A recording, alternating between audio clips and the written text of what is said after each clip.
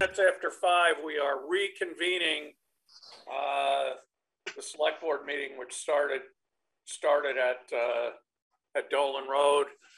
We have with us the select board. We have Shane, we have Victor, we have Dorinda, and we have Paul Seminara. Did I miss anybody? I don't think so. Our town. I'm sorry? Our town clerk. And select board. Of course, the town clerk. And select board assistant. So the report from the 4 o'clock inspection at Dolan Road was that Gary Lamel and Phyllis Tillinghast came. The select board was there with the exception of Liz Scharf, and Shane was there. And basically the concern of both Gary and Phyllis was only that the part we were throwing up was above the 2 driveways at the bottom. They were both concerned about that large culvert, and I explained to them that that section of the road would still be a class 4 road, and therefore the town would be responsible for that culvert, and they seemed fine with that. I invited them to participate in the Zoom, but they had other things in mind. So that's basically the report. Everybody was pretty happy and understanding. I mean, the only question that came up, which was from Phyllis, was, so if the reason that road is getting thrown up is that it would be majorly expensive to maintain that as a class 4 road, don't we have other roads in town that are now class 4 who are in similar shape? And she referred to Baldock Road, and I said, probably we do. And she said, do you think that will get downgraded to a trail? And I said, it possibly could happen, but it isn't happening right now. So I think that, is there anything I missed, Steve? I think that's pretty much what the... No, that was it.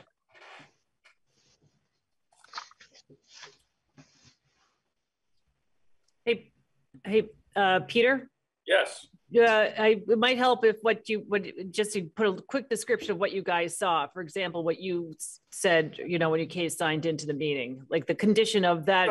So the road is in substantially the same condition that it's been in for a long time, which it is a fairly deep gully, at least 3 feet deep, Steve, right? Wouldn't you say? That's correct. It's about 3 feet, probably deeper than what it was originally when people were using the road. Right. And there's a stream that runs right down it into a culvert under the driveway down at the bottom. And it is definitely impassable.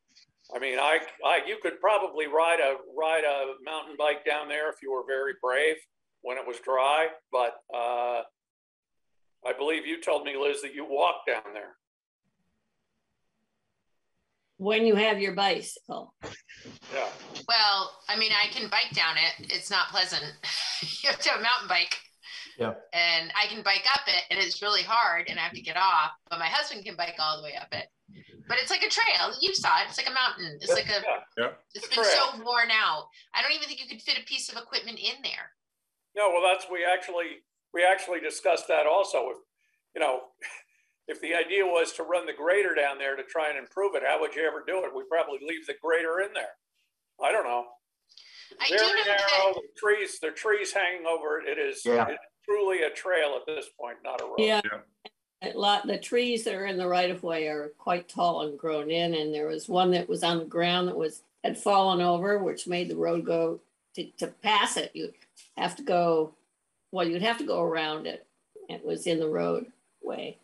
So Sarah, do you want to read that letter from Forest Parks just so it's in the record?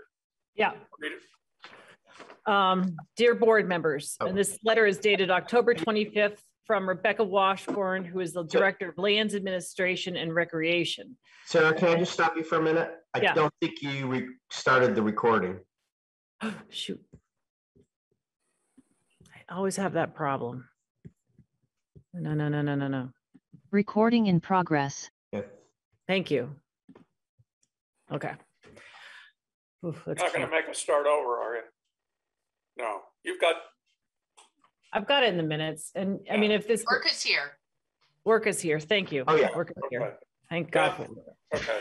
Okay, October 25th, 2021 is the date of the letter. This is a letter from Rebecca Washburn, Director of Lands Administration and Recreation, who I had to notify that about this downgrading potentially of the class 4 road, which you must do whenever you downgrade a class 4 road to, or any road into a trail. Dear board members, on September 27th, 2021, the Department of Forest, Parks and Recreation received the petition to reclassify portions of Dolan Road in the town of Middlesex, Vermont. Per 19 VSA section 775, municipalities must notify the Commissioner of Forest, Parks and Recreation when a petition to discontinue a highway is filed. It is the policy of Forest, Parks and Recreation to encourage municipalities to keep highways as public rights of way for emergency, recreational, forestry, agricultural, and other purposes.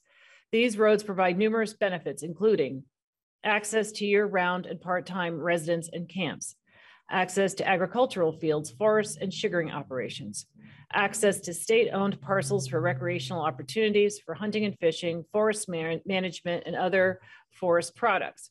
Recreational access for activities like hiking, mountain biking, cross-country skiing, horseback riding, and ATV and four-wheel use. FPR's Lands Administration staff and district staff in our Barrie office have reviewed the petition and offer no comments concerning the proposed reclassification. FPR staff will not be participating in the public hearing and site visit occurring on November 2nd, 2021. We respectfully ask that this letter be recorded as part of the official proceedings on this matter. Thank you for the opportunity to comment. Nice letter. So at this point in time, we take no action. This is just a step in the process. And remind us what the next step is. The next step is that we have to draft a resolution that you guys sign that will run past our town attorney, that you guys will sign saying that you are going to downgrade this road into like a legal trail, and you'll vote on that resolution, and that will be your vote to whether or not to pass that. And if you pass that resolution, then I think there's a whole process of notification and potential appeal period, and then it's recorded into our land records, and that's it. Yeah, okay. So there's nothing for us to do now. The only other thing that I think would be a really good idea is, I believe it was Phyllis mentioned that the GPSs send the UPS trucks to that road. No. So probably it would be a good idea. I would think it would be a good idea for us to put a sign at both ends that said this is a trail and not suitable for whatever. Put a sign there. I mean, I remember when we were having that problem on Baldock Road, we had tractor trailers, not Baldock Road, McCullough Road. We had tractor trailers trying to go through McCullough Road when it hadn't even been plowed. So anyway. It would be really good during this public hearing process to just have Shane state, just with a couple of sentences, how this process started and why the town is seeking to downgrade this particular road, or why he wants this particular road downgraded, which will, you know, talking about whatever fines or penalties for not maintaining it to class 4 standard. Shane, if you could do that, we could get that into the public hearing portion, and then it's all nicely together. Right. That is a connected segment. And connected segments are part of the Lake Champlain Basin, the whole water runoff. That road has to be upgraded to state standards as part of a connected segment. To upgrade that road is going to cost an astronomical amount of money. It'd be easier to downgrade. There's no houses or anything on it. It's only used as a trail. So downgrade to a trail and we don't have to upgrade it. It will no longer be a connected segment. If you don't upgrade, and that's all that's the municipal, that's the wastewater. Yeah. Yeah, it's all part of that. Okay. What was the length of that road? That's what started the discussion. And guess what? By the way, I would say Baldock Road is a connected segment also. So. Yeah, we'll have to look into that too, because that not as in, I mean, I made it through there with a pickup. There's a couple holes. It definitely needs some material if you're going to upgrade it and need some brush trimming, but that's nowhere near as bad as Dolan. Right, right. Shane, what was the length of that road? Is that the trail portion? 850. 832 feet. 832? Okay. Yep. Okay. Anything else on Dolan Road? Was there any, so I know Phyllis had mentioned the culvert. Is there any concerns about, so what's happened over the years is that it used to be drivable when I first lived here. And now it's like a trail because of the water runoff, that's made it, you know, sort of look like a mountain trail and gets deeper and deeper. Like, are there, if it's a trail, there's still an opportunity for us to do any kind of mitigation if we needed to, is that, or not? Like if we chose to, because it somehow affected.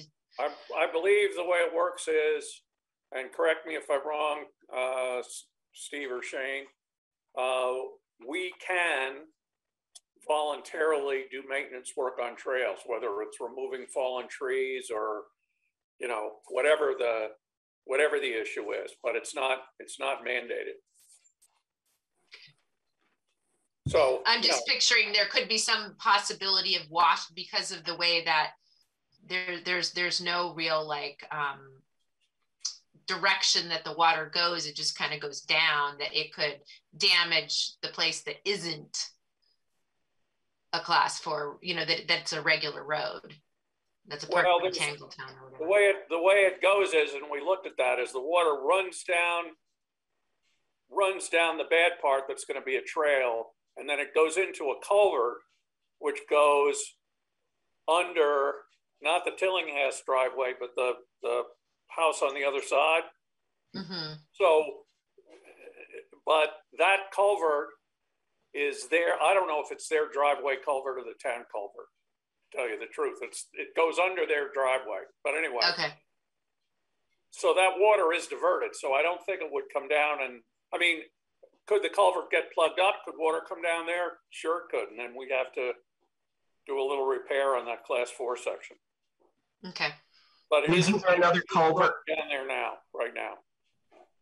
Is there another culvert a little farther down between that and the road? Okay. Well, then I believe it goes down into the ditch, which is on the side of Baldock Road, and there's a culvert that goes under the class 4 portion, which is a good sized culvert because it carries all the water that comes down Tangletown, and a good share of the water, I suspect, it comes down the hill from Baldock. Yeah. Okay. Anything else on Dolan? Then, with time to spare, we are moving on to our budget workshop. The Highway Department presents the budget. Wait, we don't have to vote on anything? Whoop. Oh. Hey, Peter. We don't have to vote? No. Why? Because we have to put together a. No, we have to, as Sarah just outlined, she creates a resolution, then we vote on the resolution. Okay, sorry. So that's the process. We don't vote now. Okay? Sarah, do you have something? Yeah. Well, since it's a little early, it's 5:18. I wonder if maybe we could address the other business stuff so give the budget committee a chance to show. Excuse me. Yes, that's a good idea. So let's go down to approval of the minutes of October 19th, 2021. Is there a motion? I'll make that motion. Steve, is there a second? Bill. Mary. Bill or Mary? Thank you. All in favor of approving the minutes of the October 19th, 2021 select board meeting, please say aye. Raise your hand. Aye. Any opposed? This is a typo. I'm sorry. I meant to have 26, not 16. October 26th, yes, okay. I wasn't at that one. Wasn't that the one where just, that was, Right. Yeah, you weren't at that one, Mary. yeah, I know. So is there a motion on those? Yeah, minutes? I'll move approval. I'll second. Okay, moved by Phil, seconded by Steve. All in favor of approving the minutes of the October 26th special meeting? Please say aye. Aye. Aye. Oh, I don't think I was there. Abstain, at 10. I don't think I was there. You weren't. You were. You can abstain. I was? Okay. Okay, moving right along. Accepting Sarah Briget's resignation from the ZBA, action likely. Did she send us a letter or just? She did. She sent us a letter, just an email saying, to whom it may concern, I resigned from the ZBA. So I didn't figure it was worth sending to you guys, but she did send an email. Didn't we just put her on that? Yeah. What happened? No, you just made her the assistant zoning administrator. Oh, okay, sorry. That's why she had to step off the ZBA. Oh, Oh, yeah. Yeah. Move that we accept the resignation. There a second? Second. Second. Mary. Okay, yeah. Well, Thank you. give Mary credit. All in favor of accepting Sarah's resignation from the ZBA, say aye. Aye. Aye. Any opposed? Considering Adrian Megita's nomination to the Conservation Commission. Move approval. Did we Second. did we get a letter from her? No, the Conservation Commission Yes. is recommending her, right? That's the process. Oh, we got a letter. Sarah sent it to us. It was an email. I can dig it out. I Yeah. forwarded it to you, to all of you. But the process is the Conservation Commission recommends her to us. And they're Right, and the doing- conservation, they have I was notified by Matt Schley on Monday night that the Conservation Commission did recommend endorse a 100% endorsement of Adrian Megita to join the Conservation Commission. They have a meeting coming up on Thursday, so I think they'd like her to be able to attend. I put that in the Okay. email. Okay, perfect. So all in favor of appointing Adrian Megita to the Conservation? Wait, Mary moved. Who seconded? I'll second. He's got it.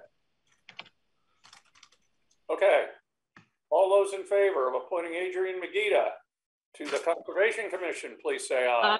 Aye. Aye. Aye. Any opposed? Okay, we've appointed her. Correspondence, Sarah. No, just some back and forth with FEMA, but other than that, nothing you need to concern yourselves with. Okay. And we've talked about the orders. Yep, orders mostly signed. We're still 8 minutes ahead of schedule. Do you guys want to try to go into the, what do you think about going into the executive session, since this is pretty much the executive session group right here? Yep. Gonna be able to do that in 8 minutes, you think? Well, they might wait. I downloaded an upgraded version of Zoom where I can talk to the people in the chat room, so I could just tell them that we're in an executive session.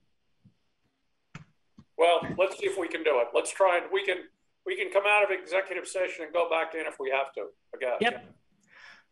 So we just need a motion, and then we need to temporarily put some people in the waiting room. Yep.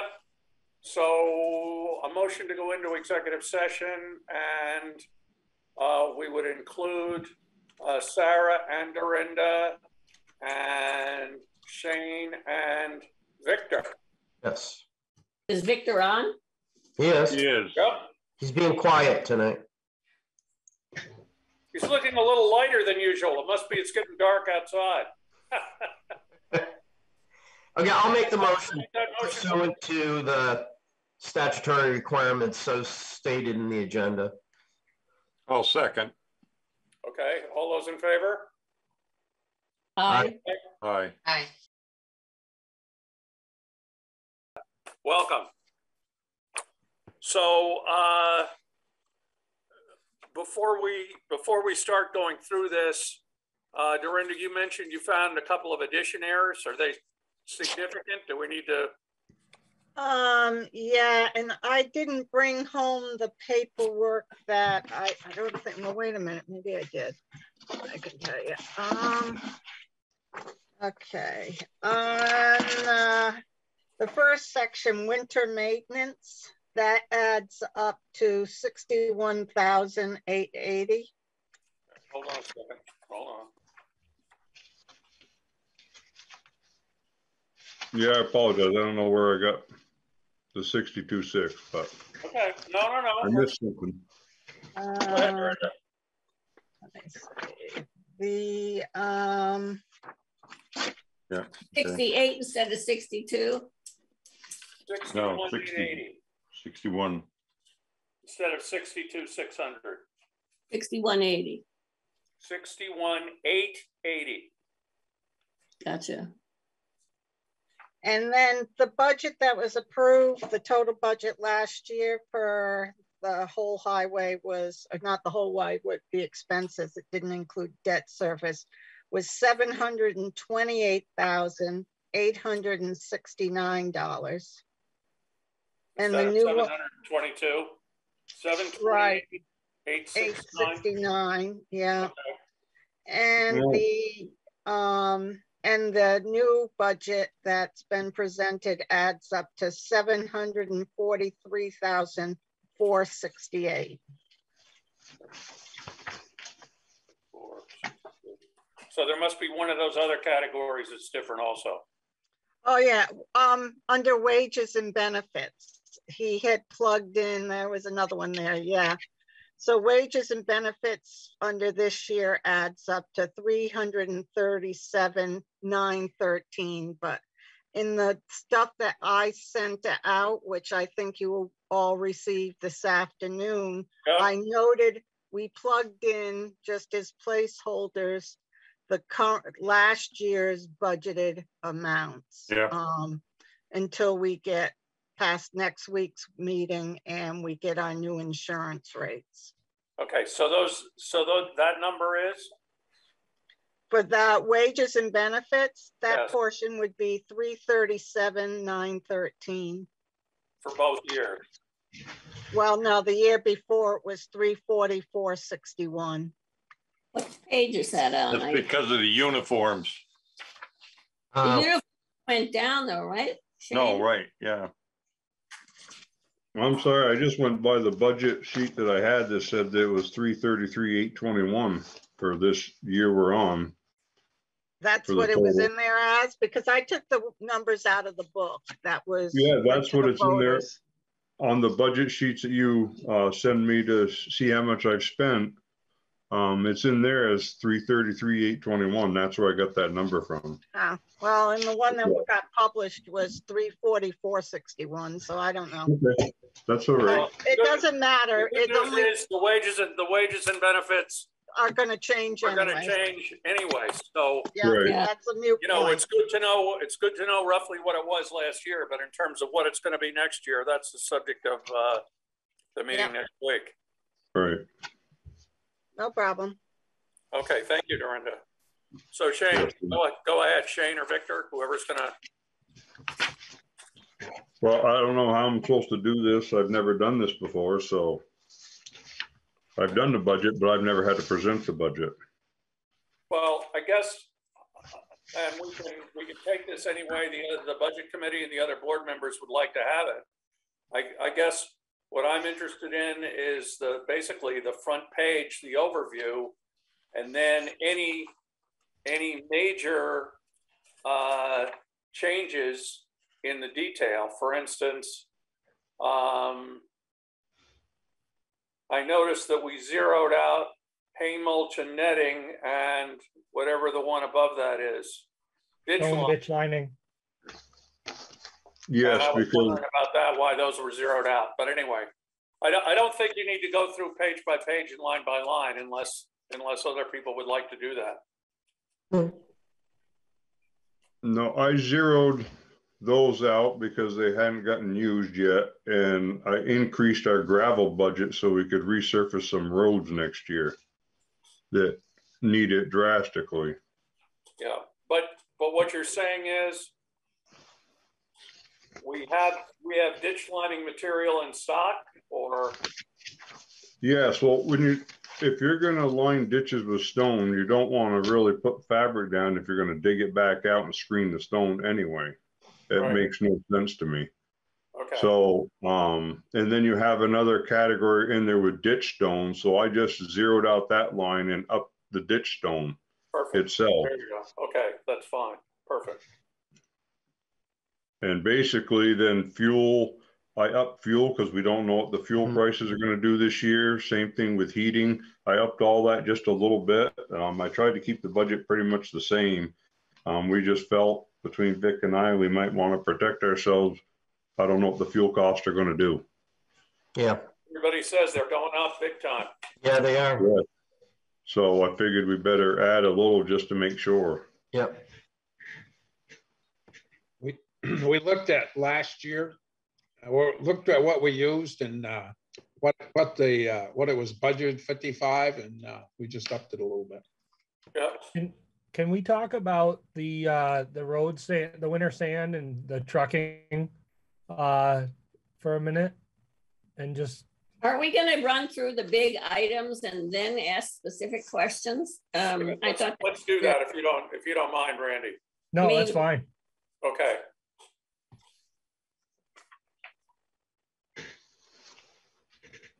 So you just want me to say what I did for each category? Yeah. Sure. All right, so winter maintenance, I upped it, the trucking part of it, and so it's a little bit more this year.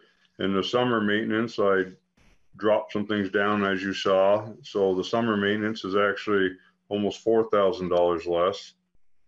Equipment maintenance, I upped a little bit. The price of materials, the price of everything has gone up. So we upped that by $7,750. Specialized services, I left alone. I left that the same. So can we just pause for a minute? Yep. We spent what, half of our specialized services this past year? Yes. And what do we spend it on? We used that half on the ditching on East Hill. Right. Right. So that money is essentially gone, I mean, as it always does, if we don't spend it, it goes back into the general fund. Right. So, Right. yeah. Yep. Okay, thank you. Garage maintenance, I went down by 4,000. Utilities, like I said, I upped it a little bit. I don't know if the heating. Jane, can you tell us why it went up or down? I mean, what was your thinking about it, other than just saying it went up 4, it went down 4? I mean, like, for example, why did you drop the maintenance on the building down 4? The garage maintenance altogether, well, I'll go through, I thought we were just going through the whole. Well, I mean, the summary is like, overall, the budget went up this amount or went down that, but I mean, there must have been the thinking behind it, like, we're going to do different projects in the summer, so we don't need as much money as we did in the last year, or, whatever the reason are that your budget. Yeah, so I dropped stuff down that I didn't think we needed to be as high next year, like small tools. I dropped it by 2,000.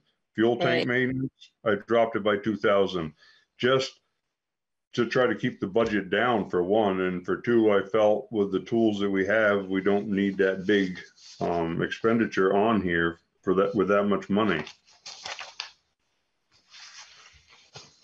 And when I upped equipment maintenance, it was because of the cost of everything.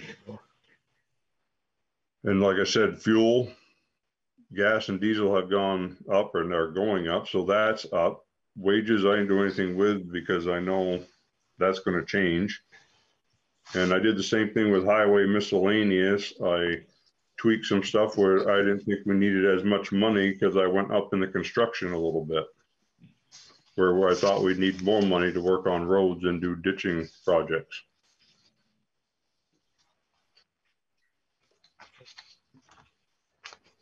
Now that's the whole list. Do you want me to go through stuff individually, or? Well, let's respond to questions. I think that's the best way to do it, rather than line item, unless everybody disagrees. So on garage maintenance, why did that go down 4,000, Shane?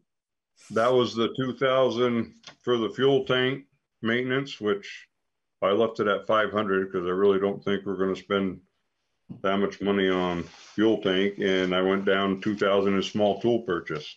Oh, those are the components. Gotcha. Yeah. So I do have a question. I believe our intent was to build a roof over that fuel tank. Have we decided we're not going to do that? Well, we haven't had time for one, and I've tried to talk to a couple contractors to see if anyone else has time. And with the price of materials, we decided to wait. We'll probably have to wait till next year at this point. We talked to a couple of people and they weren't going to be available.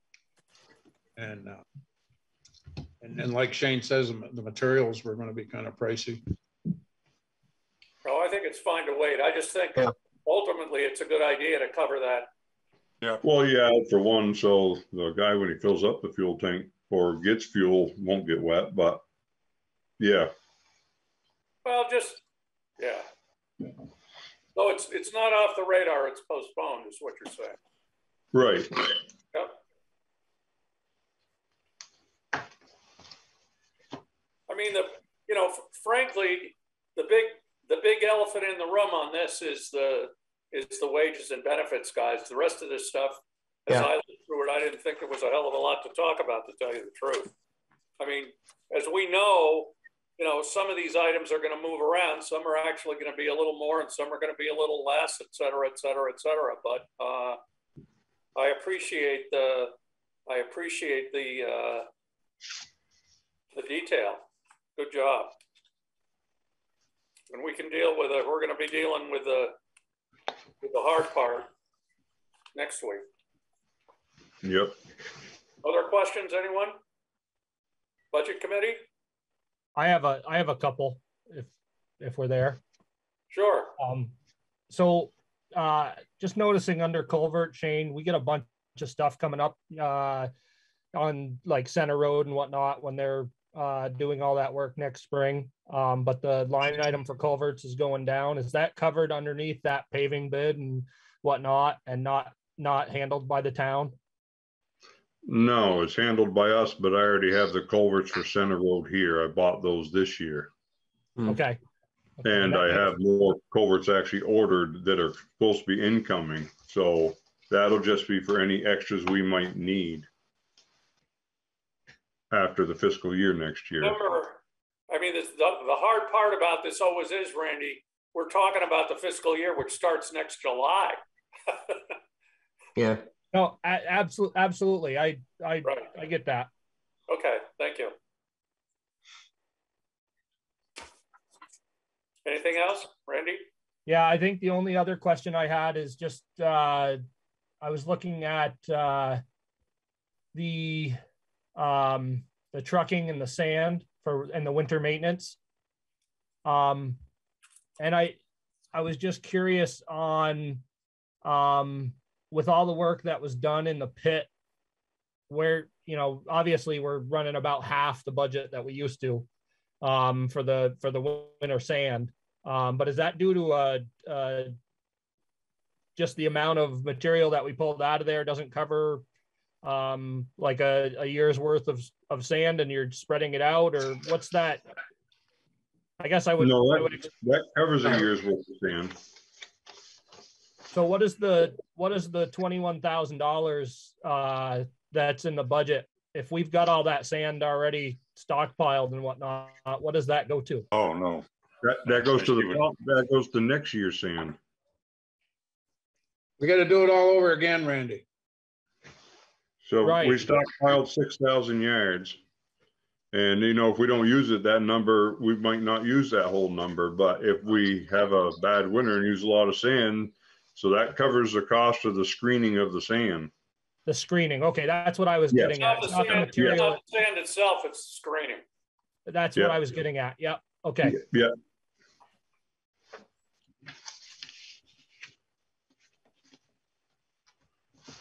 Dorinda has a question. Yeah, Dorinda. I just have a couple that I'm concerned about equipment repairs. We're $16,000 over budget last year. We know what's been happening recently. Are we wise to leave that at $24,000? I thought they upped it. We upped the parts. Yeah, we upped the parts and supplies. But we just hope that nothing major happens. Hopefully we fixed everything. I mean, we're at 24,000 and we've actually used just shy of 13,000. I mean, that can be up if you guys want it up. I wasn't sure if we wanted to up that or just hope and pray that the truck and the excavator made it. Yeah, this is for the following year, so we're gonna have a new truck. So right. And that's part of my thinking. Okay, well, I just was concerned because we were so far over, and I know that we have ongoing issues. So, and the other one was shop supplies. We were at $6,300 in June that we ended last year's budget at, and we're only, I don't know why we were so high, but we're still budgeting 2,000.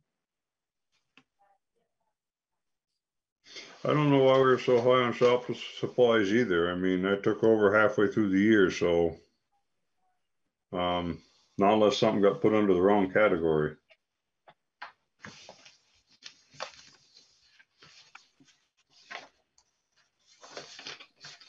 And how are we doing on the ash trees along the roads? Is that $5,000 for that? Like, are we finding that they're falling and that we have to maintain them? We need to talk to the state and find out if there's any more, because they had grant money available a couple of years ago and they came around and marked all the ash trees, and what they wanted you to do was cut them down or pay to have them cut down, and everything left right there on the roadside. So we're in Marshfield, they hired someone to come in and cut the bigger ones down, and the road crew handled the smaller ones where they could. But that's something that needs to be done, because there's quite a few ash around town. Some of them I think we can take care of, but some of them we can't. So, but I was going to look for grant money for that, so we didn't have to spend all of our money, because there was grant money. I'm not saying there still is, but there could be. So that's something we need to look into. Hey, Shane, this is Paul. If I can jump in, I've got a couple questions, and I can make a comment on the ash tree inventory. Sorcha Anderson, while I was still there, had kind of started an inventory of some means, and I believe was going to use the Conservation Commission's help to do inventories. I think they were looking at some funding from the state or maybe even local roads or something like that. She would be one to, and I could get you her contact, or Sarah could, but she had initiated that. I want to say she had tapered off from that project, but when everything really first started coming in hard, she had definitely kind of initiated that process. So she would be one, at least you could pick up whatever crumbs or beginnings she had started on that. Right. You could definitely contact her. The other question I had was roadside mowing. I know it looked like some mowing had started to be done, but it didn't look like it had been finished this year. I may be wrong on that. I just wanted to see where that was at for this coming year. No, it was a nightmare this year. We got a flail mower because that was all, we didn't hire it out. I wanted to do it ourselves because you get more out of it. And the flail mower broke down twice, and then we never got it back. So we just decided we were getting late in the year and we canceled it. And I've got them scheduled next year for 2 weeks in June and 2 weeks in August. Okay. And just to go off of what Randy was asking, so we're looking pretty good in regards to winter sand for the following year, what's available in the pit, and kind of that investment right. we all kind of gambled on is looking that it's still going to continue to pay dividends, I assume. It looks, I mean, from what I can see, it looks really good. There's one layer of clay in between the sand, but the sand we got into this year is some pretty decent looking stuff. And I'd like to think we could get a year or two out of it before it tapered, but maybe longer. I don't know, till we get digging around even deeper. No, fantastic. No, that's great. No, and then the only other thing, and I've got a little bit of vested interest in it, and so does Steve, but in regards to the fuel tank, it's great to see that you guys have done some preliminary homework. I would just urge to really continue that, even if we kind of locked someone in for next June or something like that, only because if I expressed how much work and money had went into removing that underground tank and how, you know, we kind of treated this above ground tank like a newborn.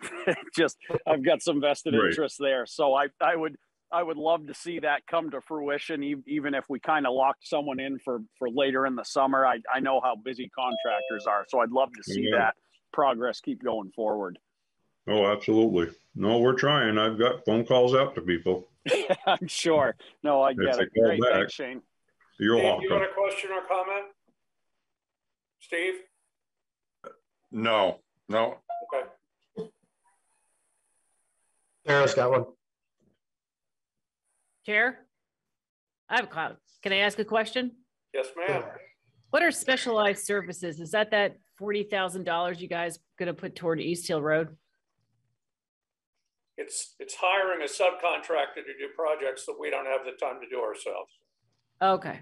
Was that a separate article back in 2020? A separate, like it was, right? Yes. I think it was, yes. Yes. It was? No. I thought it was No, in it wasn't the just No, line. it's part of the budget. It was Okay. part of the budget. That's It was right. part of the budget. So the specialized services, that doesn't roll over every year. That's just, you just put it, but like I'm looking at $20,000. So originally you had $40,000 one year. I think that was what the voters passed in 2020 or 2019. I forget. Right. Maybe 2020. So then you had $40,000. So now you're taking it down to $20,000. And will that be used for East Hill Road, or people care about this? Believe me, they want to know what. It'll be used for, it might have to help us with Center Road in the spring. I don't know. I mean, if we don't have time to do it all, we might have to hire someone to help us. If not, then yeah, I will do something more on another road. So it's not the project, it's just the fact that that's used to hire people outside of the road crew to supplement the work. Absolutely. Exactly. Yes. That's all I want to know. Thank you. Is it, You're welcome. would it be easy enough to change that to subcontracted services or something that's not? I mean, I agree with Sarah that yeah. that the voters look at that and it generates a lot of conversation. So as transparent as that can be, I don't know how easy it is for you to just change the names of the line items, but calling that subcontracted services or something like that would make more sense to me. So here's the only problem with that, Randy, and we get into this almost every year, is every time when we change categories around or change names of categories or put things in different categories, we cause confusion. So the question is, you know, my take would be people have been seeing specialized services. They've heard it talked about the last 3 or 4 years. Maybe we leave it alone, but that's just my thought. If we were starting out with it, I agree. Subcontracted services would be better. I think that from at least from my viewpoint and the folks that I talk with, whenever the special services comes up, they're looking to see that attached to a specific project. Right. So to have it as kind of a catch-all and a slush fund, if you will, to help out here or there, I think is going to generate quite a bit of confusion in itself. Okay. and conversation. I can see your point, Randy, but when you put out subcontractor services, it indicates that you're going to hire a subcontractor.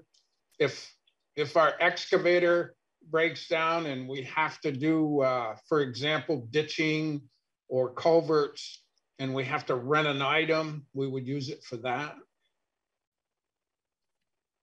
I understand. What? I understand that you're looking for a place to put some flexible money. It's called insurance. No, that's not it. Well, that's what it sounds like to me. Nobody can talk about what it's really there for. And it's, well, it might be used for that. It might be used for this. It's flexible money, Steve. started out in very specific projects, as I recall, and I think we are going back 2 years before the current year. And I can't remember off the top of my head, but there were some very, very specific things that we were doing that we had focused that money on.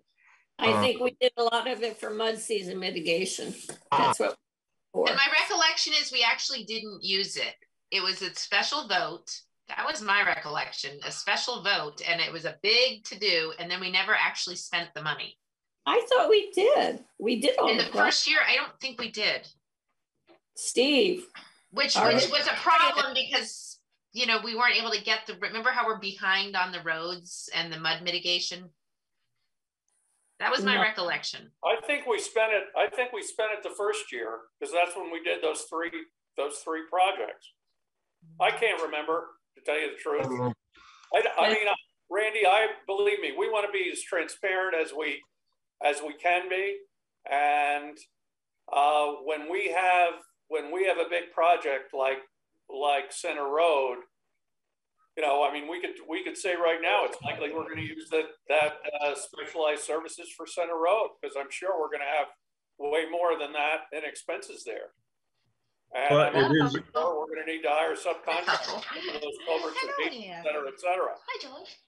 To clarify, the first time it was budgeted was the FY 2021 budget, and it was for $40,000.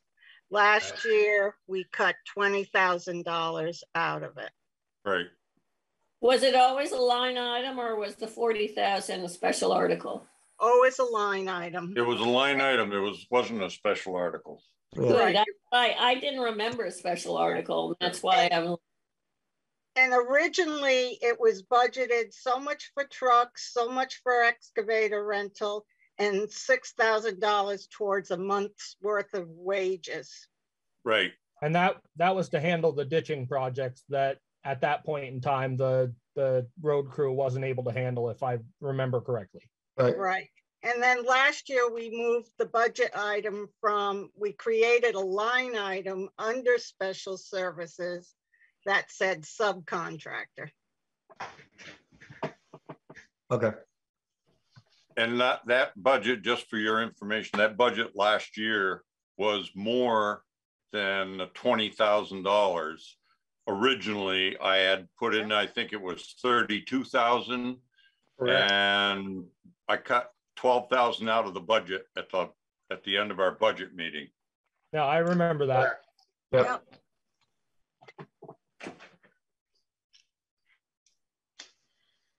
Any other questions for Shane or Victor, anybody? So as I said a while ago,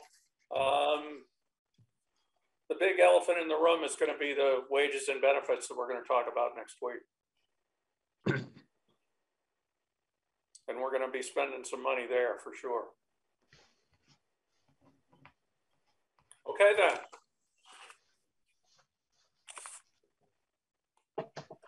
We're way ahead of schedule. What? Go ahead, Mary. I said we're way ahead of schedule. And that is the bad news. Why? No, I mean, because we don't have our, we don't have whatever we have. We have that BCA meeting, don't we? Yeah. Can I just, while I got the budget committee here, just remind you guys that we're going to have a special meeting on Tuesday, the 9th, to talk about wages. So, yeah, of course you'll be here, wages and compensation, same bat time, 5 p.m. Okay. Good to know. So you guys will start at 5 or budget workshop at 5 or? It's all it's going to be is just money, money, money. 5 o'clock. And then I think they'll probably go into then they'll probably go to a regular meeting to talk about amending the personnel thing. So by that time, you guys can leave.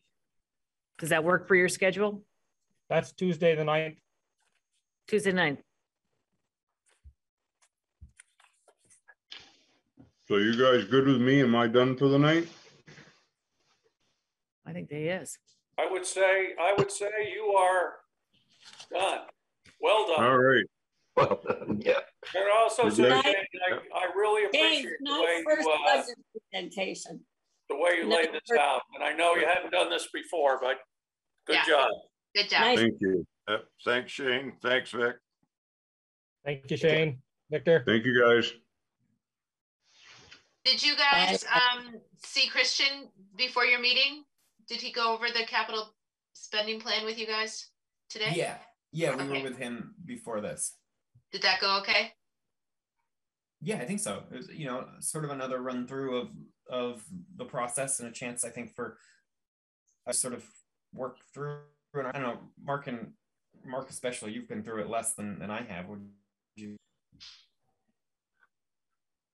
So yeah, I think Christian's got a pretty good start here to a process, and we walked through just some specific scenarios and how they would play out. And we spent a fair amount of time in the capital expense planning workbook. So I think which was helpful for all of us to see what Christian's objective was in terms of spreading out capital allocation to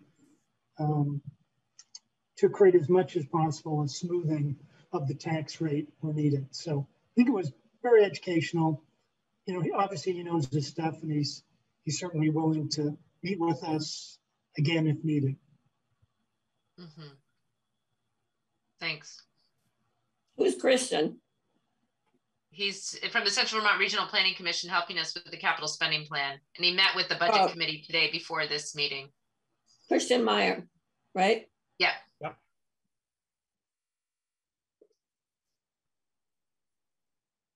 Okay, everyone good? Thank you very much, Budget Committee. All right, thank you.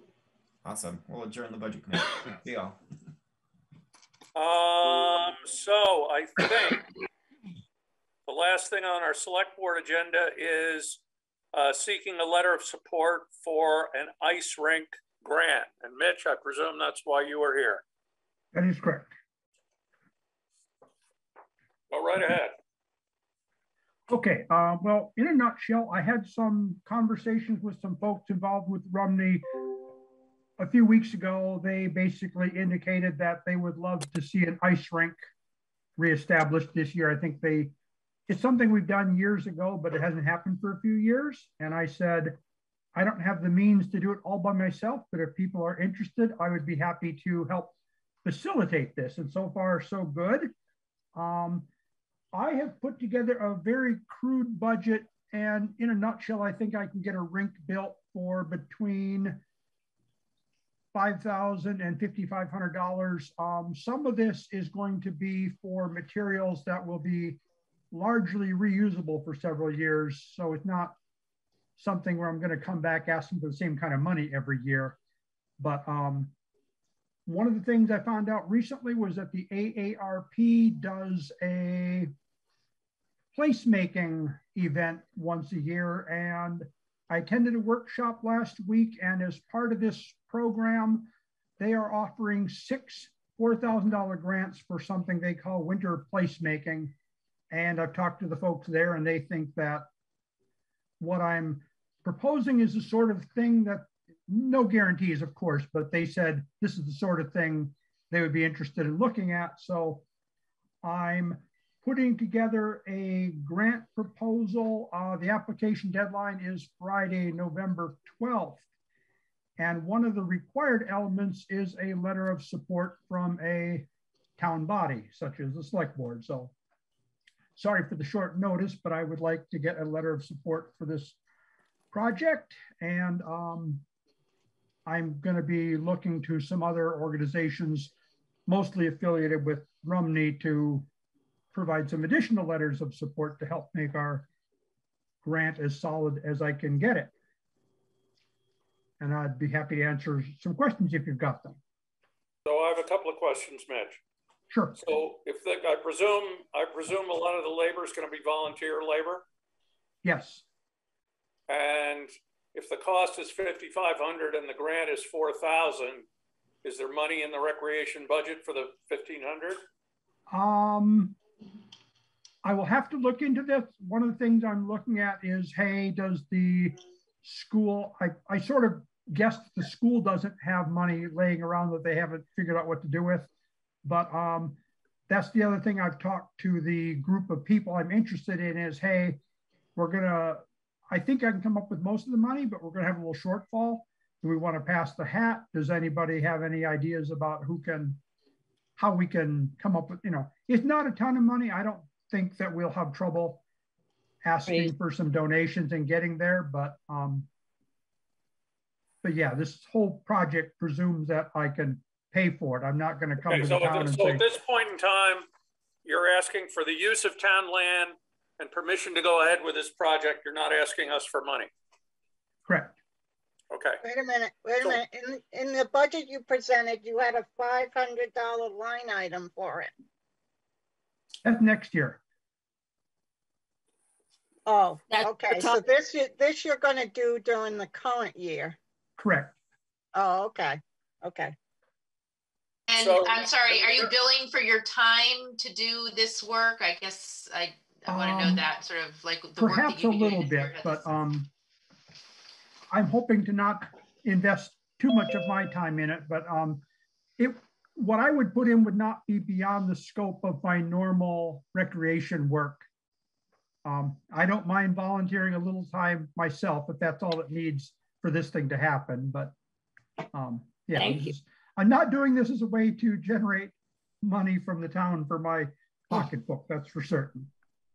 Okay, and my other question is, where would the rink be built? In the place behind the school where it was before? I proposed a couple of ideas. That was one. For reasons I'm not sure of, the school said they would prefer not to do it there. They would actually prefer to build it on the tennis basketball courts, which isn't probably my ideal location, but I think it would work for this year. But longer term, that's not really, I don't think that's a great place for an ice rink myself, but another possibility to build it on the recreation field itself. It's gonna kill the grass. Well, I thought about that. Oh, go ahead. Help me out, Mitch. So isn't the land where the rink was previously, which is directly behind the school, that was school land, correct? That is school land. Right. And actually that's a question, and I don't want to spend a lot of time on that tonight, but I was going to ask Liz about this, and Peter, maybe you know. When I started doing recreation director stuff, seemed to me that Bill Callan suggested to me that the shed behind the school and the basketball / tennis court are town property, not school property. They are. I don't know that for a fact, but I thought at some point it'd probably be interesting to verify that. So they definitely are town property. Okay, very good. I guess my concern is just, we're in a process of, I guess I would say, negotiating, reaching an understanding with the school about what the town's use of the school building and school property is. Yep. And they have not been very welcoming so far, to say the least. Yeah, that's... they seem to think that in our I guess it's a purchase and sales agreement, but basically we gave them our school building, that we would be able to use it for town meeting every year, but they seem very reluctant to have us use it for anything else, which is not my understanding of what the deal was. But I just want to be very careful when we're dealing with the school that we keep the lines clear. Right. I understand that too. If this is going to be a town project, if there's a way to do it on town land, I think that's better. Then it's in our control. Okay. There's no question about who supervises it or deals with it or whatever it is. The minute it's on school property, they're going to start acting like it's their rink, in my opinion. Right, I understand that. And I guess that's probably a vote in the favor of the current proposal. So I guess I could live with that. But yeah, I understand. And I will The other thing I don't understand, just to let me finish, is what the potential harm or damage to the basketball court is if we put the hockey rink on top of that pad. Right. Is it likely to damage it? Is it? I have no idea, but it sounds like a bad idea to me. Crack it. Yeah, it sounds like a bad idea to me because it might crack all of it. Well, Yes, I've talked to people in recreation programs in several different towns, and I'm not going to spend a lot of time on this, but I'll say some people don't like building ice rink on a hard court because they say it sort of helps let the frost penetrate deeper, which could degrade the foundation. My thought is that the current tennis court is in such bad shape that doing this for 1 year isn't going to make a substantial difference. I don't know that I necessarily want to do it long-term this way, but if that's just something that will let us get going this year, I'm willing to give it a try. But what I'm working on is something that's going to be flexible. It'll be portable. We can move it different places if we find a different location that's better. And as far as killing the grass, I do know that City of Montpelier builds an ice rink on the State House lawn the past few winters, and the grass comes back pretty quick in the summertime. It greens up, and I don't think if we were to move it to, for example, the recreation field longer term, I don't think that's going to be a problem either. But for several reasons, I think I want to try the tennis court for this year. What I would ask you to do, Mitch, is just when you have this more organized as to how it's going to work and where it's going to be and what it's going to be, is just come back to us and let us say, yep, that sounds good. When Absolutely. I'm going to be putting together a more solid budget, and I'm working with the volunteer folks to kind of lay out a schedule. Here's the things we have to do. Here's the volunteer staffing we have to come up with. And that's going to let us, or we'll either have a warming hut available, at least temporarily, just depending on what we get for volunteers. But yeah, I'm working all that out. I will be happy to come back to you and talk to you about what this is going to look like before winter comes. Okay, the last time we used that warming hut as a warming hut, it was a nightmare. It got trashed and damaged and everything under the sun. So what I will do is make sure that it's only open when there's a volunteer there to supervise. So okay, well, let's get back to us. For me, yes, sir. I think what Mitch needs is a letter of support by a certain deadline. Isn't that right? That's what I was about to say. Okay. I am comfortable recommending that we offer a letter of support with the understanding that he's going to come back to us with final details of exactly how this is going to work and how it's going to be funded. Yeah, if you want me to write a letter and somebody signed it, I'm happy to do that. If you've done this sort of thing before and know what you want to write, I don't mind somebody else writing it either. Sarah can write the letter, I'll sign it. Okay. I will get Sarah details. That's assuming, but wait a minute. Okay. We probably need a motion to do that. Would somebody make that motion, please? Move that we provide a letter of support for the ice rink project. Is there a second? I'll second. Mary and Steve, the Mary and Steve show. Steve this time, Mary. Okay, it's been moved and seconded that we provide Mitch with a letter of support for his grant application for the ice rink. All in favor, please say aye. Aye. Aye. Any opposed? Okay, Mitch. Thank you very much. As soon as Sarah has that ready, I'll hold on a second, Dorinda. As soon as Sarah has that ready, I'll stop down and sign it, and she'll let you know, or I'll let you know, and you can pick it up. Very good. Thank you much. What's your deadline? Friday the 12th, a week from Friday. Oh, okay. So we have time. Okay. Yep. Good. Dorinda. Before Mitch leaves, I have a question for next year's budget. And it's kind of a question to him and a question to the board. Last year, we had put a facility maintenance fund in the budget and put $500 in that as a line item. I guess, first of all, there's nothing budgeted for that, yes, for FY23. And was that $500 supposed to get moved to an actual fund that's accumulated, or was that a one-time thing, or? Well, my hope was to start putting aside a small amount, maybe even as little as $500 each year, with the goal of using that for maintenance, particularly the tennis and basketball courts. But I believe I failed to check in with you guys to see I know in some cases, budget items don't carry over. They're supposed to be spent the year they're allocated. Always. And is that always the case? Yeah, unless we establish a fund where it accumulates. Okay. For instance, we have a bridge fund, a paving fund.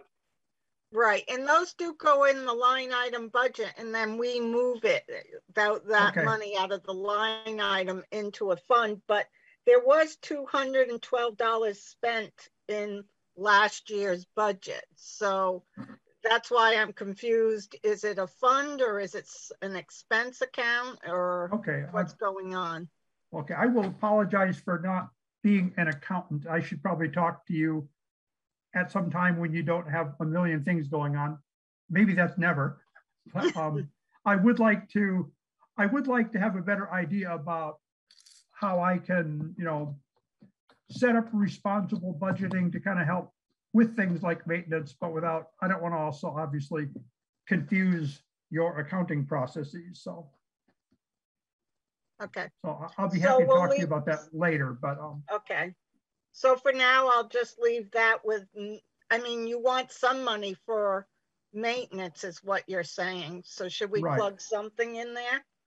Yes. Well, I think we've deferred maintenance on the big ticket item is the tennis court. We've deferred maintenance on that for a while, and I am working on trying to get a better handle on just what it's going to cost to renovate that space so it's more usable. And I would like to have a better picture of just how we're doing that year to year, so that it's not, I don't want to wait, to some year and say, oh, we're going to spend a bunch of money this year and then I won't bother you guys again. I'd rather put a little money in each year so that we kind of keep it in good shape. Okay. Well, it's going to be a long time. We're going to be putting in $500 for 20 years before we have, or more, before we have enough. We need to get some kind of a grant or something to do that tennis court. I'm doing some research on that as well. Okay, thank you, Mitch. All righty, thanks, guys. Just to be clear, that facility fund for the recreation department, is that something that is a pre-existing fund that the voters voted on? Do you guys know? I can go check on the motions. No, it was a line item budget, but we do it with bridges and we do it with something else that falls in the line item, but then we move paving and then we move it into a special market fund. Okay, so I'm just saying that if you're going to roll over money every year, you have to have the voters have to create a fund. So they've somewhere along the line they've created a bridges fund, a paving fund. Yeah, probably years ago, 20 years ago. I don't know. To roll it over, you have to do that. So I guess that's my question, Mitch. If you're interested in doing that, that's probably something you should talk about with the board to create. Well, yeah, I think, I've talked to Dorinda before, and I do understand that we have a paving fund. Last I remember talking to her, there was something like maybe $1,700, maybe a little more in there. But that was the fund I was anticipating we would use for resurfacing the tennis court at some point. But it's actually there is a recreation fund already existing. Okay. Good. That's all you need. At some point, the voters must have created it. Yep. All right. Well, I will be happy to chat about that at a time where you're not swamped in other work. But okay. Well, anytime, just give me a call. All right. I will shoot you an email. All righty. All right. Thank you much. Anything else for the select board meeting before we move to the BCA meeting? Okay, so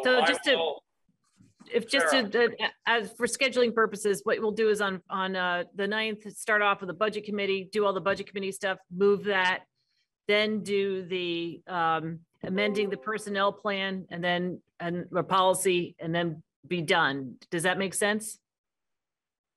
Does that order work for you guys? When you doing the budget, we're going to talk about the salaries of our employees. Right. But my only concern is that if we amend the personnel policy, then you might have an idea about whether or not you can, when you're talking about compensation, dealing with all this other stuff. Do you understand what I'm saying? Okay. Yeah. Just tell me which goes first. That's all I care about. Amending the personnel policy goes first, and then the compensation. Okay, thank you. That was the direction I needed. Okay, so we are adjourning the select board meeting, and Liz, you are on for the BCA meeting. Okay, is Chris McVeigh here? He said he was going to join. So far, all we have is Jan's here, Theo's here. I just saw Theo. Okay, why don't we just wait a minute because Chris said he was going to join. It's 6:28 right now. Does everyone mind if we wait? No. And if he doesn't join by 6:30, I'll start. Right. It was warned for 6:30 anyway. Right.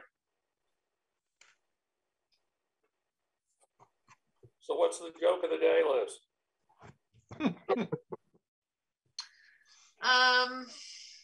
Nothing. We were supposed to leave our office because the airflow stopped working. They didn't want us to catch COVID without good airflow, so we had to go home. And we can't go into the office tomorrow. That's a great start on being, I wonder how the state's doing with all their employees coming back in the office. I'm getting my booster on Thursday and planning to be sick on Friday. Oh, and Theo, congratulations on being a grandfather. Is this your first time? So sweet. Hello, everybody. Yeah, it is. And I'm wicked excited. Little Wow. boy. Was this one of your daughters or do you have an older son? I think you might have. It's my eldest daughter. I had a little boy named Miles. Is that Miles? That's my son's name. I know. Is that Anya or do you have another daughter? Yeah. Yeah, no, you've not met her. She's older than I am. She's 35. So I thought you had a different daughter. I was like, I don't think Anya had a baby, but if she did, good on her. Not yet. That's cool. Thank you. And is she nearby? In Providence, Rhode Island. And we'll go down and visit. Fun. That's fun. Thank you. I can give you some counseling on how you spoil grandchildren if you need any. I'm an expert. All right, well, it's 6:30. Chris has not joined, so let's call the Board of Civil Authority to order at 6 p.m. 6:30. I'm sorry, 6:30 p.m. Do we have any guests? We have Jan, Theo. Oh, there's Jan, yep. Randy. Is there anyone else who's not on the board? Orca, okay. Alrighty, so feedback on the Legislative Apportionment Board's legislative district reapportionment. On October 15, 2021, the Legislative Apportionment Board completed the first phase of its detailed review of the impact of the 2020 U.S. Census population changes in Vermont towns and cities and on the existing legislative districts. The lab has requested boards of civil authorities to respond with feedback before November 15, 2021. Middlesex and East Montpelier are still merged, though part of East Montpelier will align with Calais action likely. And then we just got an email in, sort of a 11th hour email that Calais had met and had a discussion. And Sarah, if you wouldn't mind, if you could explain to us a little bit about what this means, because I have actually a fairly hard time understanding sort of your role in this and what this would look like if we were to change. Well, so far there's not really any change to Middlesex right now. The way we were part of Washington 5, and it was all of Middlesex and all of East Montpelier. Then I guess Middlesex lost 7.3% of population, or our Washington 4 lost, together we lost 7%. So I guess Calais gained. No, that's wrong. Whatever. There was a 7% loss in Middlesex. I'm looking at the map right now. I'm going to share I can share that okay, map. Actually, yeah. One of the things I've got here is that, so It's really hard to, I printed out a map of comparing the two districts before and after, and it looks like, oh, Liz has got it. Good. Excellent. I'm just gonna, should I bring up Middlesex? Does that make sense? I have the exact same thing. So yes, so Washington 4, which is the new proposed district, is, as you can see, a little smaller than Washington 5, which used to be East Montpelier and Middlesex. Now to even it out, to create to even out the district, that what they did was they took off a little bit of East Montpelier and gave it to, here comes John, and gave it to, I'm sorry, just having a hard time hitting this, Calais. So now Calais is saying, well, actually, this isn't the most equitable distribution.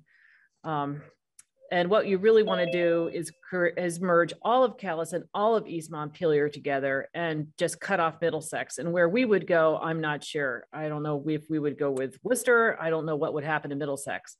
But because part of East Montpelier is cut off and given to Calais in this proposal, that means that the only town that remains whole, which is Middlesex, that town would be the seat of the legislative district, such as it is. That means I would be the clerk for Washington 4.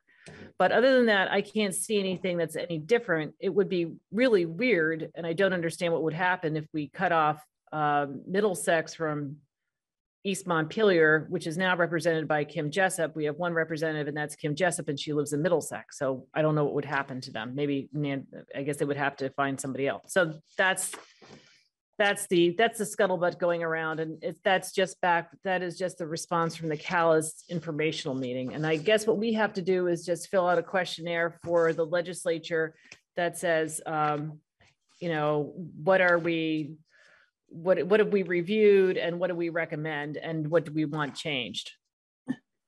Has East Montpelier had its meeting yet, Sarah? No, they're going to have their meeting on next Tuesday. So we don't know what they're going to say. We don't know what they're going to say. But a change, like if Calais' suggestion of taking all of East Montpelier, that would affect like our House of Representative, right? That would affect Kim Jessup, like in future elections. Yes. Yes. I mean, Kim's from Middlesex, so they couldn't elect her. Right. But I don't understand is, so that's all well and good if they do that, but then as you said, Liz, who do we get hooked up with then? Yeah, I think that we should go on record as saying that we do not want to be merged with any town that we haven't already been merged with in the recent past. So we don't end up saying, hey, we're happy. And then we end up being with Worcester. So can I ask, is Washington 3, is Worcester currently in Washington 3? I have to go look at the map. I've just printed it out. Yes, Worcester is currently part of Washington 3, Calais, and Woodbury, it looks like. Oh, wow. That was a plan ages ago that they were going to be part of that. Okay.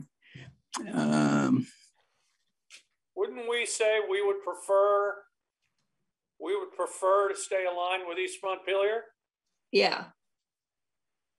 I mean, I understand what Calais is saying, but I mean, that sounds like a land grab to me. They want to suck up all of East Montpelier. Yes. Yes. That's pretty bold. Yeah. What would they get out of that? What's the advantage? They probably a smaller district geographically, because if they're just going to do Calais and East Montpelier, that's a lot smaller than what the Washington 3 looks like right now. What's Washington 3 right now? That's Worcester. I'm assuming it's what's up there with the little appendage added on. Yeah. I can't see it printing in front of it. This says the Calais BCA held their informal meeting last night that included the representative Janet Ansell, along with members of the public. The consensus came out that the discussion was that the East Montpelier sliver is ridiculous. They'd prefer to get the Adamant community, more of a direct connection, although density is lacking, and the district as a whole makes little sense. They expect to be submitting feedback suggesting that Calais and East Montpelier become a single district. The numerical fit is actually slightly better than Middlesex / East Montpelier, Calais / East Montpelier. How about if we say that we'd like to have it just be Middlesex and East Montpelier? Calais can go wherever they go.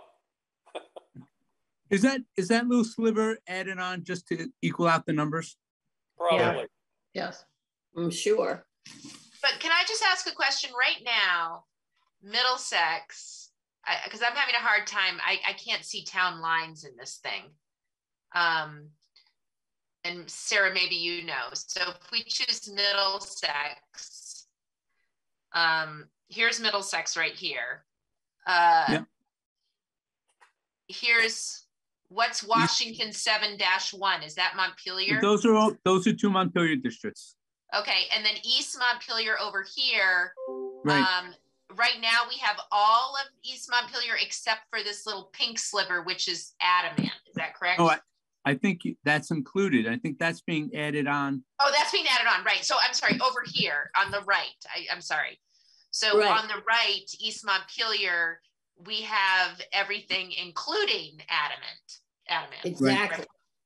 Well, I'm just looking at this map from last year. So it would be really weird to cut off Middlesex because Worcester, I guess Worcester would have to break. Worcester is a 2-county, Right. it's a 2 county. It's Worcester is in Washington County, but it merges in the legislative district with Lamoille. So it's like, I could see that they were trying to keep all of Worcester in Washington County with Woodbury, Calais, and Worcester, because Elmore is in Lamoille County, because as it currently exists, Worcester is part of Elmore, Morristown, and Woodbury, which are, that just seems weird. So I think that's what they were trying to do. So Calais is currently with Marshfield and Plainfield and doesn't like that for some reason. Calais is currently with Marshfield. The proposed is that Calais becomes Worcester, Woodbury, and a sliver of East Montpelier. That's right. And they're saying, no, we don't want that. We want Calais to be Calais and East Montpelier. And Middlesex can go figure out their own thing.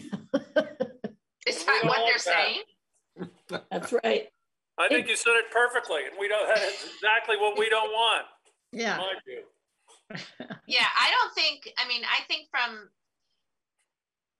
so we're losing a little bit, which is a little weird. I agree that it's a little weird that we lose Adamant, and I feel bad for the Adamant people. I'm curious to see what East Montpelier is going to say, right? Like, what is their feeling on that? Big one. Right. They're the one who stands to actually lose, right. Lose part of their people. Like, their next door neighbor is going to be voting for someone different. Did anybody, by the way, ask Kim Jessup to come tonight? No, because this is a BCA meeting. I know, but I mean, Janet Ansel. Yeah. No, I should have, yeah.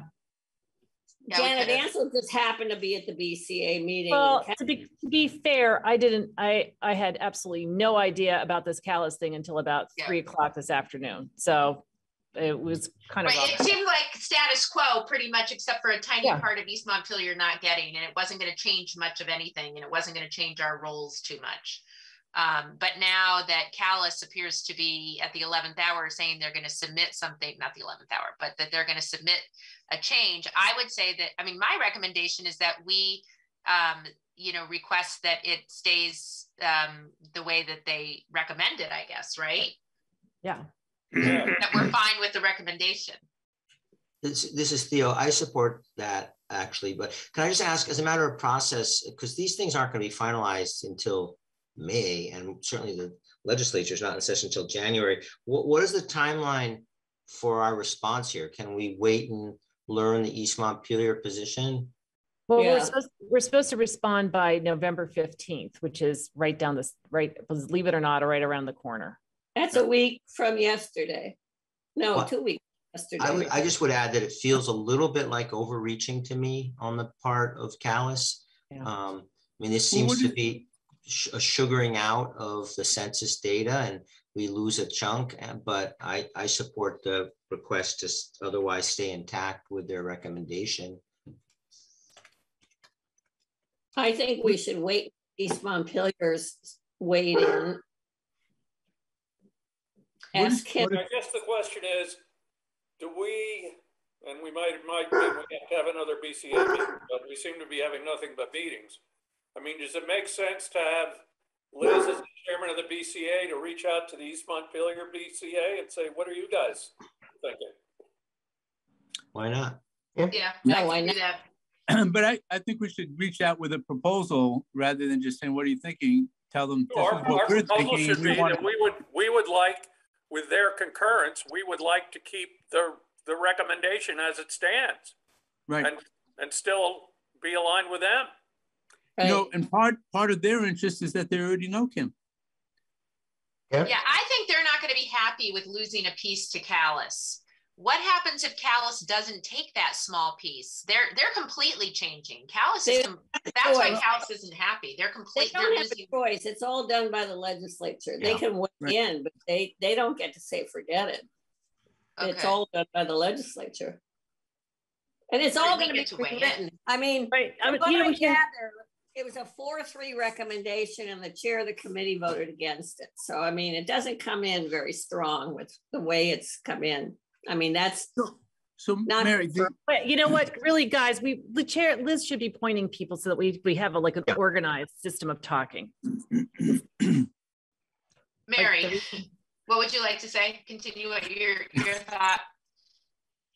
Now I forgot what I was going to say. So all I'm saying is the good news is if East Montpelier agrees with us, that makes our case stronger.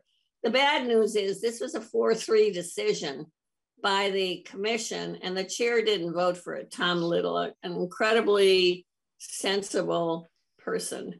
And so I think the legislature is going to feel really free to redraw the lines. And so I think it's a long road ahead. He didn't vote for this the redrawing? Mary, No. He didn't vote for this redrawing? He did not.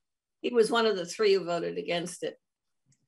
And so I think that it would be great if we can solidify our relationship with East Montpelier and get them to support us. And that's why I think it'd be nice for you to touch bases with Kim too. Yes, I'll definitely get in touch with Kim. Because she'll know every Board of Civil Authority as well. Are there any other comments that people want to make? Yes, Sarah.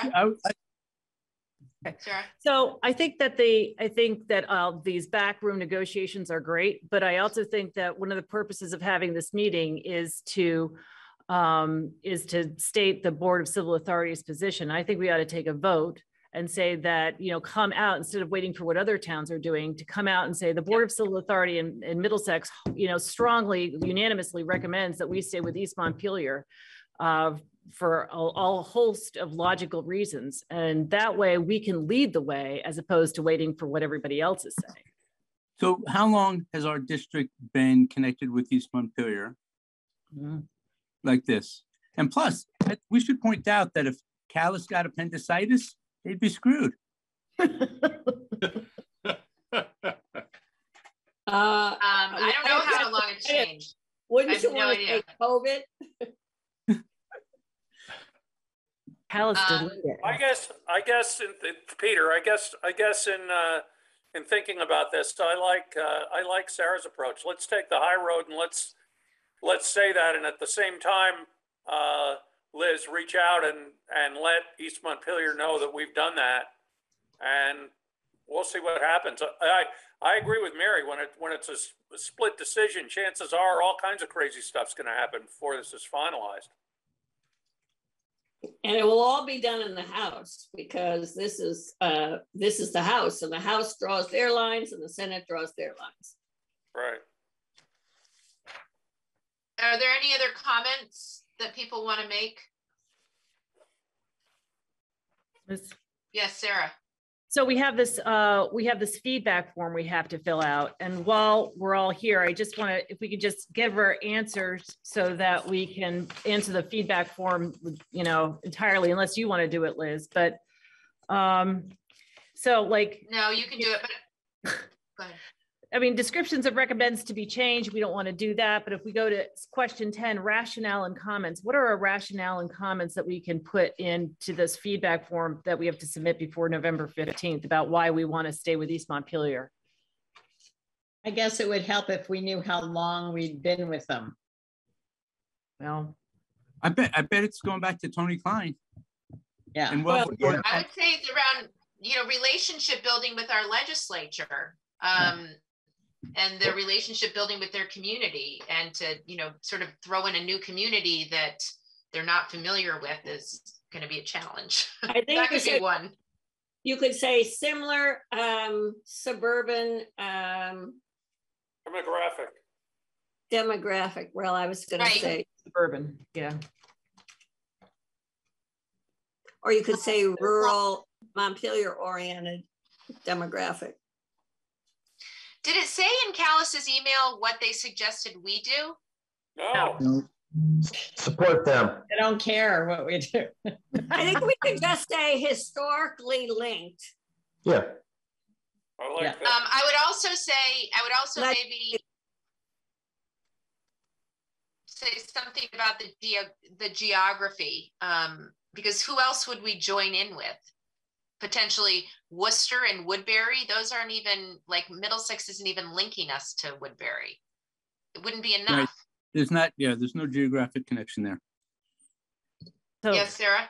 So the other thing is when you look at the map, if you don't go with this apportionment, it kind of screws everybody up. Right. Yeah. If we go with Worcester, I don't know how that adds up population wise, but then Not enough. Right, not enough. Then you've got Elmore and Wolcott together. That's certainly not going to be enough. So it's when you pull that string, the whole thing unravels. And also the good thing about this apportionment that they've got now is that it removes Worcester from Lamoille and puts it in Washington, which is nice for everybody. Mary, did Tom Little say why he opposed this particular configuration? Because I'm not sure. I'm trying to recall where I heard this, and I can't remember why he didn't do it. Because it may have been a single legislative Senate seats. I just don't remember. I mean, I know in Barry, they're upset because they want to have single Barry seats, and in Montpelier they want to have single seats. And so there's a lot of that discomfort. I would bet you it doesn't have anything to do with us. Right. I would bet it's some other districts. They got people who are hopping mad and putting pressure on them. I don't know. Who knows? Why don't we list as a benefit, new plan brings Worcester back into Washington County. There's nothing wrong with putting that in. Yeah, I agree. Wait, say that again. You're suggesting that we add? No, just showing the benefit of this configuration. New plan brings Worcester back to Washington County. Yeah, okay, I see what you're saying, yeah. Also, we could comment and say Callis plan would leads to a domino effect of illogical results, consequences. Lead to Middlesex aligning with towns with which it has no relationship, or something like that. Or the domino effect that would require redoing district. Many other districts. If we still have East Montpelier, then Rosie, their town clerk, will be the district clerk, and Sarah gets off the hook. Well, we can't put that down. No, if the current system stands, then I'm the district clerk because East Montpelier's lost a little bit of its community. Oh, that's right. They lost a little sliver. Yeah. Right. And so that's actually, I want to circle back to that piece, because if I were East Montpelier, I would be concerned about that, So I'm not sure if we want to have on the back burner that we would be supportive of East Montpelier seizing back Adamant, and that would be, we would be okay with that. I think though there's something about it that's going to be too many people perhaps, because the population has grown or something. But East Montpelier, that's a very small part for them to lose. And I just, I think they may question that. And do we have a sort of a backup plan of supporting that, if possible, and what that would look like? Well, we don't know what the standard deviation is. We don't know what the deviation that's allowable, or at least I don't as a member. Maybe you do with the materials you got, or maybe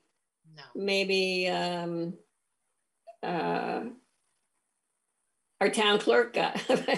Well, you got them too, Mary. All the links you can link on. I sent all those links. You can go and click through all the maps, figure it out. I'll get in touch with, so I think that for today's purpose, does anyone else have any comments? Theo, it looked like you had something you wanted to say. Yeah, well, just tiny bit on the idea of I'm supportive of consistency here and taking the lead, but the language around not working with certain groups. I mean, at the end of the day, if things were changed on us, we'd work with our compatriots wherever they were in Washington County. I just see the callous thing, at least my perception of it, is they need to justify more what they think they're asking for that's different. And I don't really understand why they are trying to so fundamentally reconfigure. So I would, if there's a motion in order, maybe it's premature, but to take the lead and say we'd like to accept the recommendation submitted. Yeah. I second that motion if that's a real motion. Well, it was an attempt at one. I was going to say, is that a motion? Okay. I didn't want to foreclose conversation, but kind of makes sense to just say, hey. I thought Sarah wanted to go through all the questions before we voted. That was the most, I just want to make sure that we didn't vote and go, because that sometimes happens. So I just wanted to get to the rationale. And Mary, to answer your question, if you click on the districts, Washington 3 as now devised, which is Calais, Woodbury, and Worcester, has a population of 3,957. Washington 4 with the little cutout is 3,973. So it's fairly close. And that keeps Calais in, that keeps Worcester in, not associated with Lamoille. It keeps it in Washington County altogether. So they're almost even. I can see why they did what they did. Well, that's exactly the point. But I mean, what we don't know is how much is Adamant if it came back in? How much would that deviate? They're both 3,900 plus minus. And, Adamant, if it's another 200, is going to skew at 200 more in our district and 200 less. So it's a net of 400 difference. See what I'm saying? That's why it'd be hard for us to say that we support having Adamant come back into East Montpelier. I think I can do the math, because when we were Middlesex and East Montpelier in the previous configuration, we were the deviation was positive 135. Without so that's the 2012 alignment. Is that, I don't know who that was that Tony Klein? Possibly. The 2021 alignment is negative 314. So I suppose if you add 135 and 314, you can find out what Adamant offered, or take 135 from 314, right? Yeah, but I thought we lost, it's based on an updated census, and we lost 7%. So you have to add that in. Right, except I don't know whether or not those figures they gave for us are 7% minus without Adamant, is what I'm saying. Right. Okay. I think we should not talk about Adamant, because we don't really, without knowing more. Okay, so any further discussion on that? Okay, so all those in favor of the motion from Theo and the second from Sarah, that we endorse, keep the redistricting the way that the map has stated for 2022? Say aye. Wouldn't it be for a decade? Yeah, for a decade, for the next 10 years. Well, yeah. All those in favor? Aye. Aye. Aye. Any opposed? The ayes have it. And we are ending the BCA meeting at 6:57 p.m. Aren't you supposed to say any other business to come before the board? I don't think we have that on the agenda, do we? I just want to ask, is it possible, do you want me to do this questionnaire, Liz, or do you want to do the questionnaire? Would you do the questionnaire? Just tell the board should just say who should do the questionnaire? Or Sarah. Do you want me? Sarah. Okay. I move that we ask Sarah to complete the questionnaire. And I second. Trust me then. All right. Okay. Well, and all those in favor say aye. Don't we use the word appoint? I second the appointment of Sarah. Okay, we don't really have to move that though, do we? No, okay. Oh. I didn't think so, but. And I will get in touch with Kim to just have a conversation with her. So you said that Callis or East Montpelier is having their meeting on Tuesday, Sarah? Yes. Wonder if I should go. East Montpelier.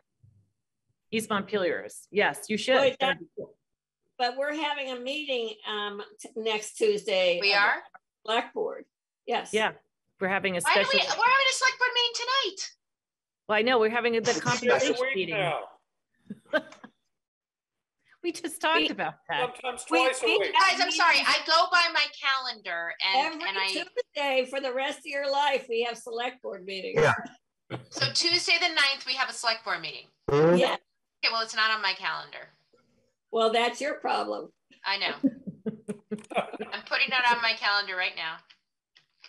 So are we adjourned? Yes. The following Tuesday, we have a select board meeting. Thank you, everybody. Good night. Thank you.